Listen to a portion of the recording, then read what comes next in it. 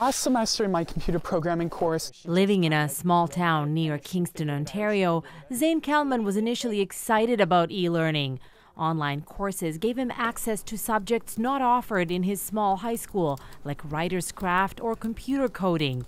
The reality was different. Workloads, I think, that were really unfair, and teachers that didn't really understand the course material, so they weren't much help when you tried to communicate with them. I'm getting this email from your teacher. Zane's mom, Angela, worries what will happen to her 3 younger sons when e-learning becomes compulsory this fall.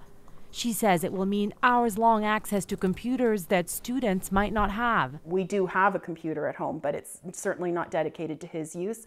And internet service is an issue. We have limited bandwidth where we live. It's expensive. Important links are on the side, the exam. Toronto teacher Behan Farhadi has studied the effects of e-learning on students for her PhD. I would say for the average student who really benefits from having a teacher ask them a question about their learning, recognize and getting the data from their answer, and then filling the gaps in their knowledge. Like, that takes a specialist. While compulsory e-learning experiment has never been done in Canada before, 5 U.S. states have some e-learning requirements with varying results.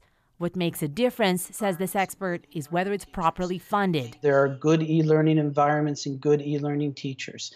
The key is essentially how we design, deliver, and support the instruction, regardless of the environment. A spokesperson for Education Minister Stephen Lecce told CBC News, "We are proceeding with developing and implementing a Made in Ontario program that will ensure student flexibility, technological literacy, and a vast selection of courses." What that means for Ontario families like the Kalmans is still unclear. For now, they're walking towards the future of learning that is full of promises and big unknowns. Sumanac-Johnson, CBC News, Toronto.